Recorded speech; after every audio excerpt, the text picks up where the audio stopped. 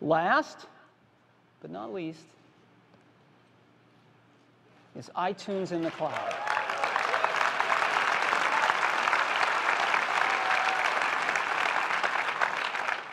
You know, it's the same old story, right? About I buy something on my iPhone,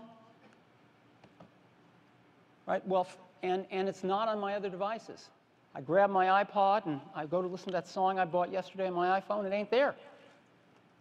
Well, the first thing we've done, again, is for the songs you've already bought, we've added a purchase button that shows you your entire purchase history of all the iTunes songs you bought on any device. You can look at it by all songs or recent songs, or you can look at it by artist. So I'm going to pick Bob Dylan here, and I could download any of these albums that I've bought on iTunes to this device just by pushing that cloud download button. Or I could go in to one of them and just download whatever songs I want to this device. So anything I've bought, I can now download to any of my devices at no additional charge, which is great.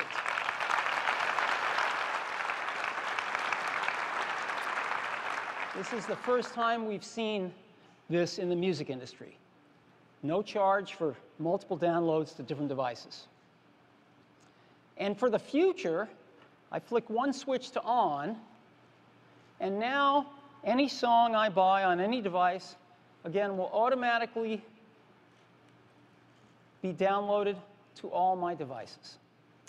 So when I want to buy a song, in this case an Adele song, it will push it to all of my devices. So to give us a demo of that, again, I'd like to invite Eddie up. Thank you. Thanks, Steve. So I'm on my iPhone, and I want to listen to a song I'd previously purchased on iTunes, but it's not in the music library on this device. Well, now I can easily just go to the iTunes Music Store. There's a new Purchase tab right on the bottom. And now I'm seeing all of the purchases I've ever done on iTunes. I can even look at them, the songs that are not on this device that I previously purchased by just tapping that button. Now I'm going to look for a Foo Fighters song. I think it's called Walk.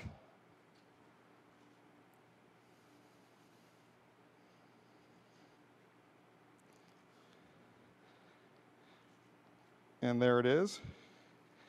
And just tapping the iCloud button, it downloads to my iPhone. Again, because I'd previously purchased this song, it's downloading at no additional cost. Let's go ahead and play it.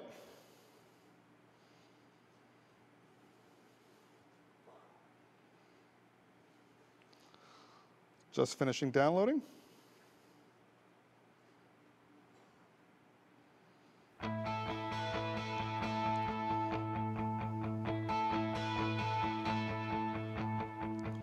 Now that's great, but iTunes in the cloud is even better. Let's see what happens when I purchase a new song. And if we can bring up my iPad, I'm going to go ahead and launch our new music player in iOS 5. And on my iPhone, I'm going to go back to the iTunes Store. I want to buy a new song. And I want to look at Bruno Mars' new album. I know he has a hit song. I think it's called Lazy Song. That's it. We can preview it.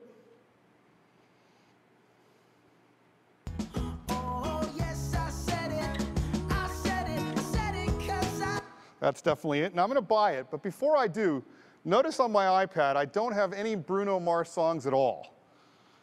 So we're going to go ahead and buy. And it's now downloading to my iPhone.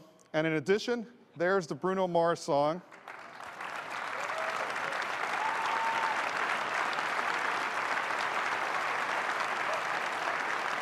And of course, let's play it.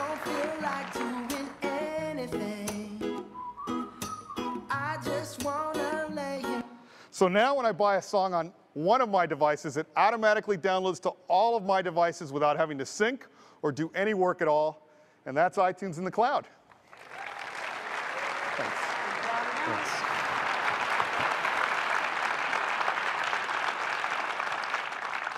Thank you very much. Isn't this awesome?